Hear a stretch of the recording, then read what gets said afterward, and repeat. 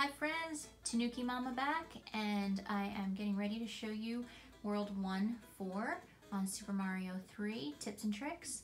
And first, we're gonna go visit Toad's house.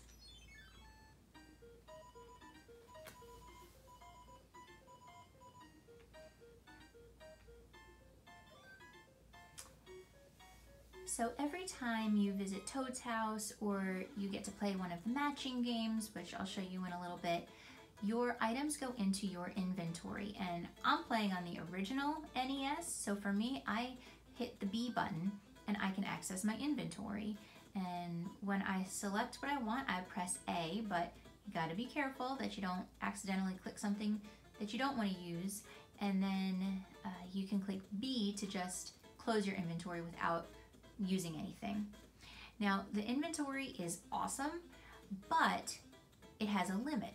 So you can only have 28 items in your inventory at any given time. So once you start building up a lot of things, if it gets to a point where your inventory is full, you want to start using some of your items. Otherwise, your items will be replaced. So once you have 28, if you get a 29th item, it's going to replace whatever the last thing you got was. So you want to keep up with your inventory and make sure that you're using your items.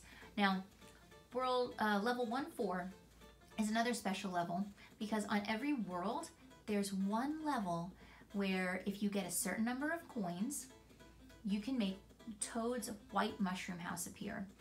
And the White Mushroom House has special objects in it that you can't get in Toad's regular Mushroom House. So for this one, you have to get 44 coins in order to make Toad's White Mushroom House appear. And if you do, you get a P-Wing, and a P-Wing lets you fly through an entire level. So right now, I have 49 coins. So in order to get 44, I need to end with 93 coins or more, and I will make Toad's White Mushroom House appear. Now this is a tough level because it's scrolling and you have to be quick and kind of stay to the edge, so it's a little nerve-wracking at the same time to make sure that you're not falling off the edge.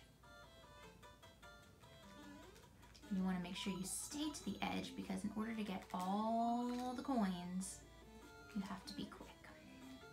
Now here's where you can rack up a lot of coins. Usually in these blocks you get 10, but if you can be quick about it, then you can maybe sometimes get 11 out of that one block. And there was a hidden one-up I just grabbed with my tail. Now this is the trickiest one, and this is the one where you either make or break your coins, because this one is so high up, you really need to get every coin out of that block, otherwise you're not going to make it. Now I have 90, and if I get these last three, oh no!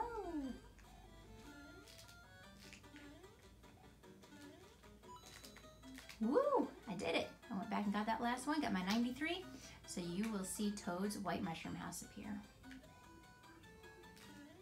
Ooh. I didn't get my third star, unfortunately, but once you get all three cards, you get a 1-up anyway, no matter what shape of card you get. And there's Toad's White Mushroom House. So I'm gonna sign off here, and in my next video with the fortress, you'll see, you know what? Let's do Toad's White Mushroom House now, since that's where we just got it.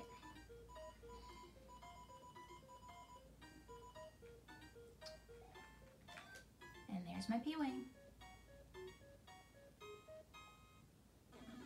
Now I'm going to sign off, and I'll be back in my next video show you how to complete the fortress.